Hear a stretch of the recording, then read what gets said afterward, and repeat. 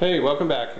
It's August 9th of 2011, and I've done a little work on the solar system this past year. We basically, as my prior video, I had one inverter and all my batteries on the right, or I should say on the left in this picture, but what I did is added them all and moved them and cleaned everything up. So now we're running two Xantrex 6 kilowatt inverters running in parallel.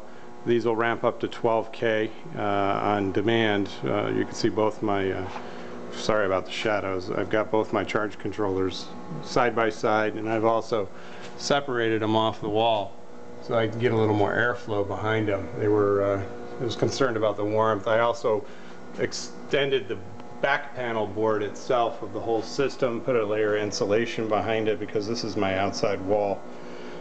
Cleaned up all my cabling and rerouted all my electric. So now my main panel originally was feeding in from the inverters over here on my main breakers for the house, but now I've created my own complete sub panel for the system. I've got a main disconnect for the entire system, and then both inverters on A and B side.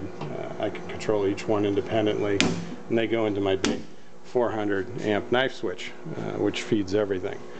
So basically I cleaned everything up. What I did, I researched it, and I went ahead and purchased a Gladiator steel cabinet from Lowe's and put all my batteries in here. I was very concerned about the wood, also concerned about fire and security. So what I've done is I've modified the shelves, reinforced them with 2x4s underneath so that they won't collapse, screwed everything together. And basically I've got 16, what have I got, 4, 8, 12, 16 batteries in here, all my Marines. This is 500 amps of power. I've connected them into my bus bars in the back. Little crazy getting in there with a wrench, but with gloves and keeping things short, everything seems to fit. And then punched holes in the sides for two sets of cabling coming out, my positives, my negatives.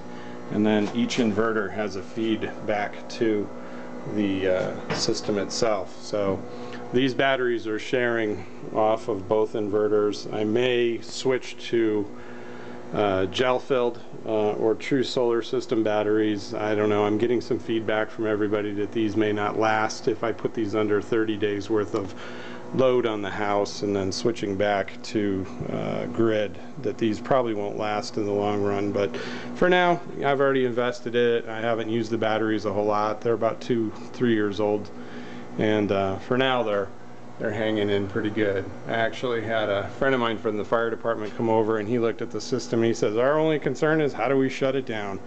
And everything's been marked. And I asked him, I says, so what happens when you get a battery fire? Do you walk away from the system, or do you call a hazmat team? He says you actually just let it burn. So that's my system right now. That's what I've got. I still got the 6K of solar panels outside, but maybe one day we'll ramp those up. That's it for now.